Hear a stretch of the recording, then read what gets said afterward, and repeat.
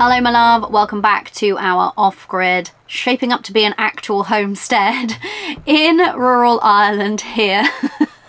I'm really excited to catch up with you because I have so many things to update you on. I feel like it's been a couple of weeks of lots of really exciting things starting, springing into action around here, and so let's bring you up to speed. Just made myself a turmeric latte. I feel like it's the perfect drink for this time of year. It's like raining outside today, even though we've had a lot of sunshine lately. It's been absolutely stunning over the last week, but it's raining again today for the first time. It actually feels really cozy, but it still is spring, and I feel like a turmeric latte because it's like a sunny colour, yet it's warming. It kind of just feels perfect and spring-like. It doesn't feel too wintry. Anyway, so I have some exciting things, and then I actually have a really sad story as well. We experienced kind of, well, you'll understand when I explain it, but kind of our first loss here. Okay, so anyway, we'll start with some of the fun things around here. One exciting thing is that our hens have started laying. Yay! Oh, yay our hens. I just love them so much, and it just feels so beautiful to enjoy the bounty of their eggs. The first little eggs that they laid were teeny tiny and just so sweet. Not sweet to taste, you know what I mean, adorable sweet. And so I've been just using eggs in all manner of ways. Now, such is the life of a homesteader in spring, and I just feel so happy to be like, yay, we're doing it now. So I've been making a lot of sourdough crepes because it's a great way of using up some of my sourdough starter to keep it really refreshed and vigorous. I find the more often use it and use it right down and then feed it back up again, the better it is, and my family love these sourdough crepes, so that's been a great use of all of the eggs we have now.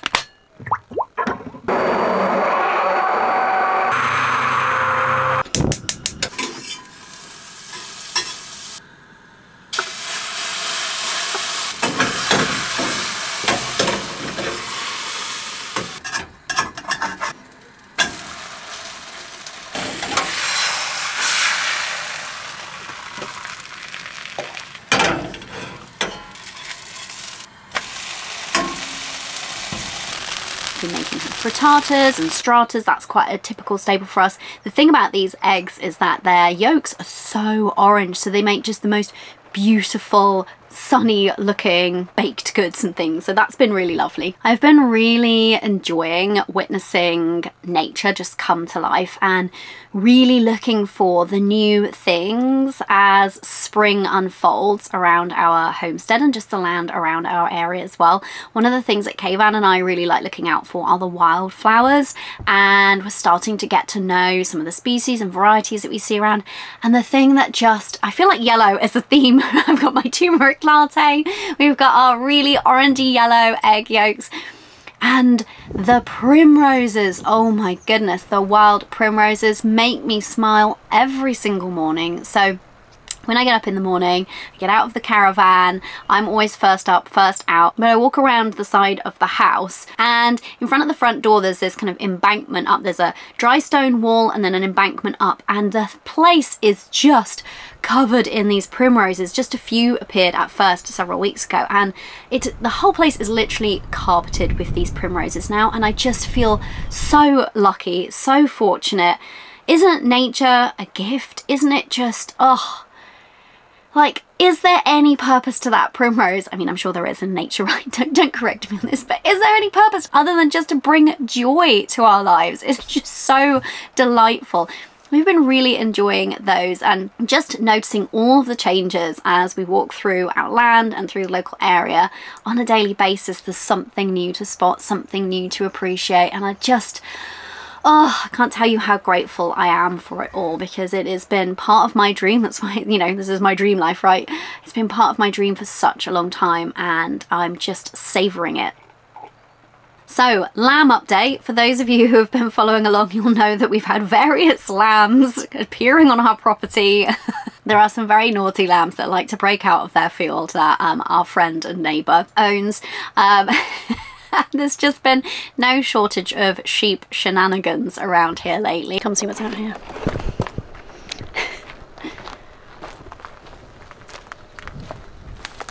So it would appear that we are co-parenting, co-shepherding this little flock now. Aren't they sweet? Hello! Sheepy, sheepy, sheepy, sheepies.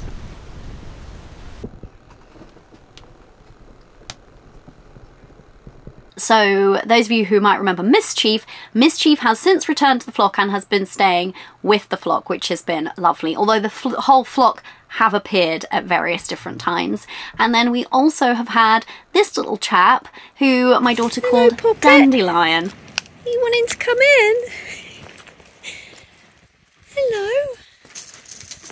What are you doing? Oh.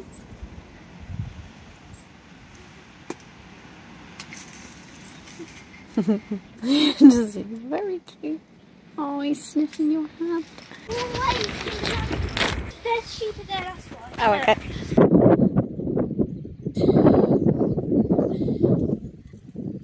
What are you guys up to? Oh, look, it's his puppy. Oh, wait. What are you guys doing? He was here for a good few days, and more on that in just a bit. Hi, can I help you? Are you lost? Hello. Now that spring is finally here and in full swing, we had some just stunning weather. We were really spoilt with it. It felt so good for the soul because we'd had so much rain and cold weather and wind for so long that to have just genuine like warmth and sunshine felt just like, oh, you know, when it touches like an inner part of you somehow. And so we just have been using the opportunity to get out and explore the coastline along here, and you can see us out enjoying a day together, being tourists in the area. Why not? It just has felt really, really lovely to kind of come out of our shells a bit more.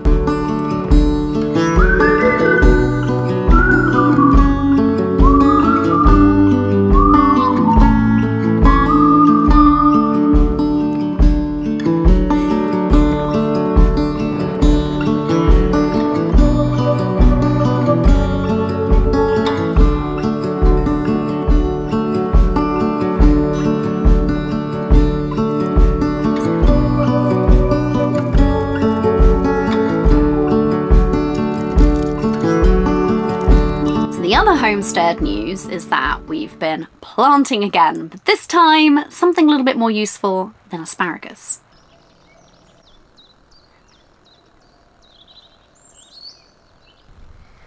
Here he comes, the precious cargo. What are we planting today, sweet? How many? No, what? Oh, 1, 2, 3, 4 varieties of potatoes. Potatoes! Yay!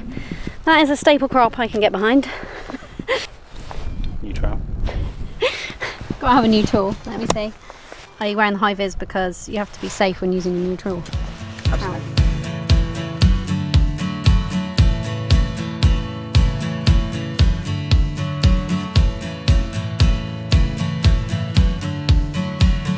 How does it feel to be actually planting something? Feels great. Something that we might be able to eat this year, not within 3 years, like the asparagus. We're gonna have a bounty crop of potatoes, I've decided. Yay. I think potatoes, onions and carrots are the things that I'm most excited to grow because that's what we use the most in the kitchen. So being able to provide at least a good chunk of that would feel really cool. What are you most excited to grow? Probably garlic, actually. Yeah? Yeah. We didn't get any in the ground though in time. October. Oh. Sign of somebody who doesn't do any work. Pristine gloves. For all those people out there that comment that I don't do anything, they're right.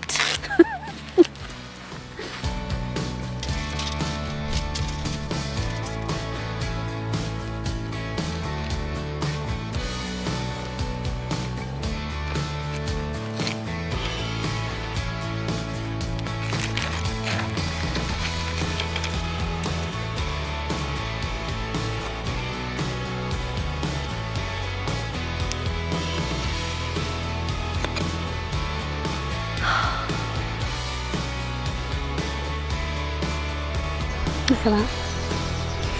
So Dandelion the sheep, and this is one of our more sad updates actually.